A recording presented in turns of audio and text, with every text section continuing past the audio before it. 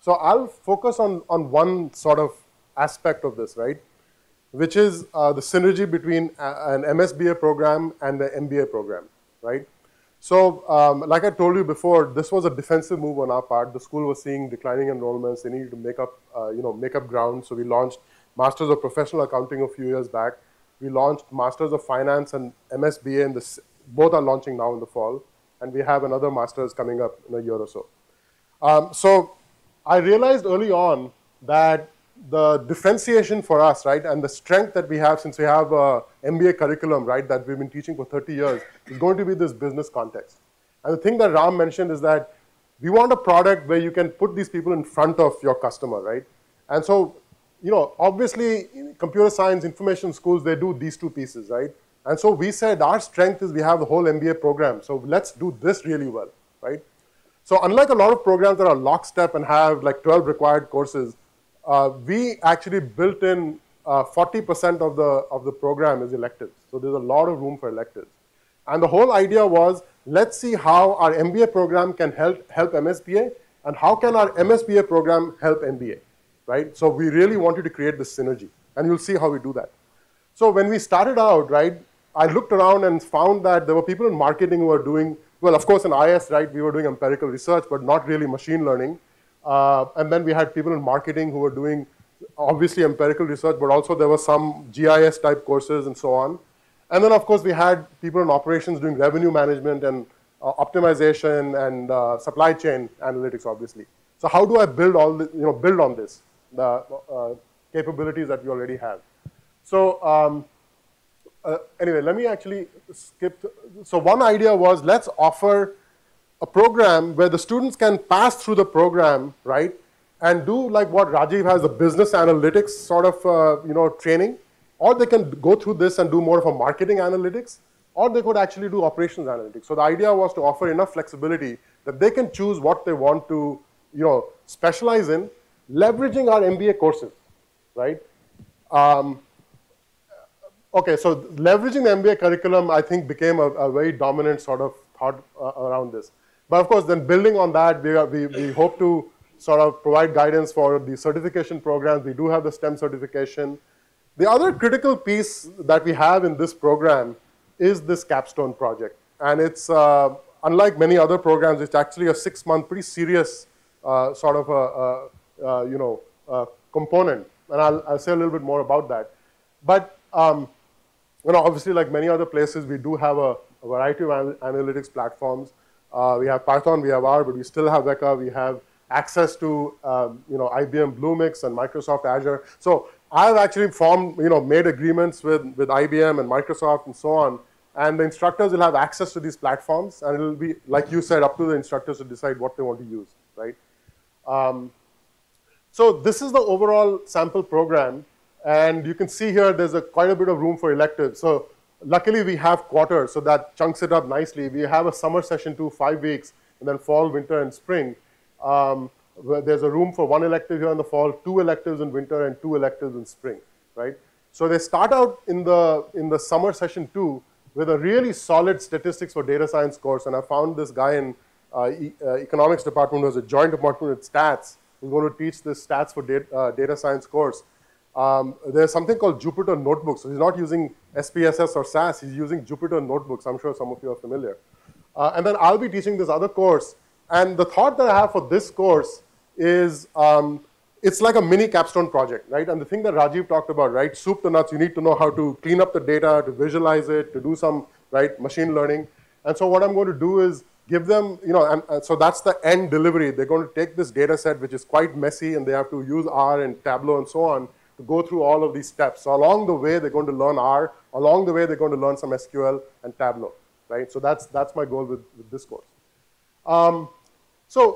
Coming back to this theme, and then we have all these other required courses, fairly standard. But again, the synergy, right, MBA versus MSBA. While we have a number of electives that are going to be designed from scratch for the analytics program, such as advanced data analytics, big data management, and so on.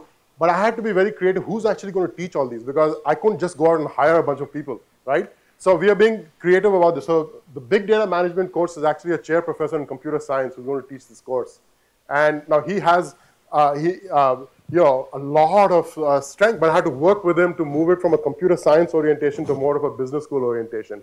And so if you take this mastering predictive modeling, this is going to be taught by, you know, a CEO of a company here, but he has training in economics. He looks at, you know, the world from our point of view as an economist, but then so he's going to use Alteryx and Tableau and do that. We have people in operations who are already teaching supply chain analytics, operations analytics. These classes are already full in the MBA program, so we're going to offer different sections of these. And since it's a different section, it can be optimized to the analytics student, right? Marketing on the internet, again, very popular in the MBA program, so we'll have our own section, marketing analytics. This is a really interesting course. It's a more of a managerial course in analytics, and the idea is that the guy who teaches this is going to be a visiting professor who was actually our own graduate, is also going to mentor the students about how to think about the certification, how to structure the problem for the capstone project, right? The things that Hemant is talking about, and teach this in the winter and continue on to the spring and continue to mentor all these student teams as they work on their on the capstone project. Now, this is the other thing, right? So we found all these MBA electives that we were already teaching that students, you know, would be interested in the analytics program. So we have marketing research, new product development, right? These are all courses that we were already teaching, revenue management, decision analysis. Vijay has this course on Edge. So analytics students can then enroll in these classes, right? So the logic is that if it's an MBA class, it will be optimized to the MBA audience, and analytics have to take that as given. And if it's an analytics class, guess what? It's going to be technical. So if you're an MBA student taking it, you better know that it's going to be a little bit more technical, right?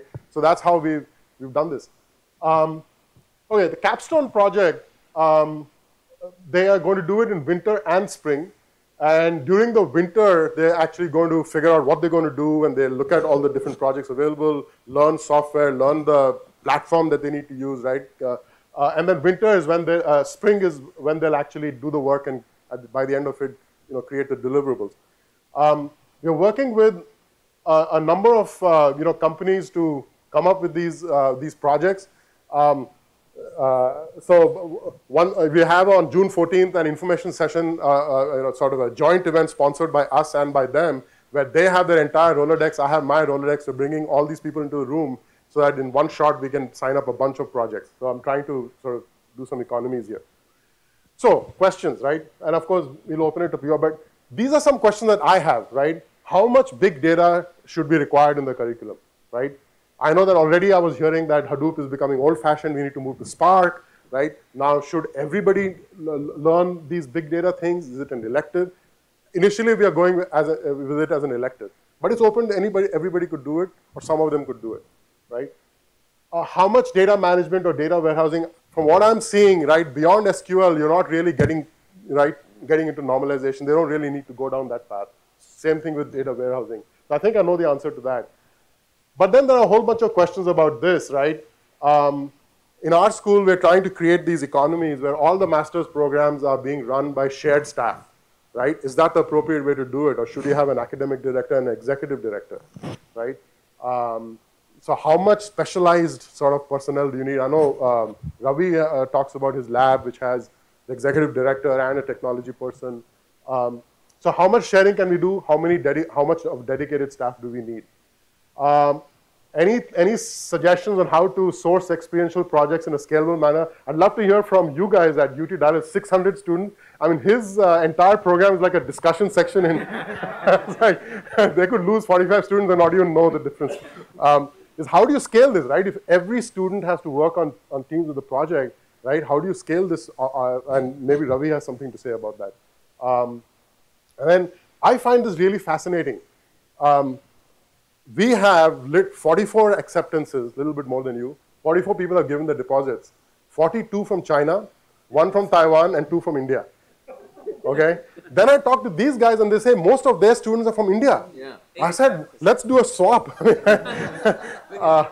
And then you have more of a balance. You guys are attracting some more domestic. So, well, we were very, very late in the market. We literally started in March, right? We didn't have a website, nothing. So it's very, very, so that may be the reason. But how do you actually attract more domestics? Just give them more money? Yeah, if I may respond or take up that issue, Sanjeev. I did not mention our numbers, but they were very much like what Ram described. I said 55% female, but we split in those same three categories. 50% were international, another 30% with domestic degrees, and 20% domestic. But the challenge in getting domestic students for us was not just having applications, but they were basic scores were just too low. Same thing. And our selection process is, it's a business analytics program, right? And with all of that business stuff I showed you there, so the process is very geared towards recognizing skills other than quant and tech knowledge. And yet, so I think, and this is something somebody brought up earlier, I think as a community, we've got to start going to what the math STEM education did for elementary and middle schools. Ultimately, to get domestic applications that work, you need to fix what's happening in the school system. But I mean, if you look at, somebody mentioned UT Austin has a very good balance between domestic and international. Certainly if you look at, or North Carolina State, I'm sure has mostly domestic. So like, how do we tap into more of that? UT Austin does what MBAs do. They basically buy the students. Buy the students. So here's the thing. We had this one applicant, American applicant, right? And we got into a bidding war with UT Dallas over him. This is a student that I didn't even want to admit. The scores are so low, right? But then I find out that UT Dallas is giving them like $40,000. I said, okay, let's give 15,000. No, I started 10, 15. Finally, we didn't. I said, one American student, what are you going to do? Put him in all the session in front of, this is our program. I mean, come on. So anyway, we have to figure that out. And I think Ravi gave me some good ideas about targeting Indian students. There's some fairs that happen in India, and you need to time it in the fall and target that, right? Okay, time.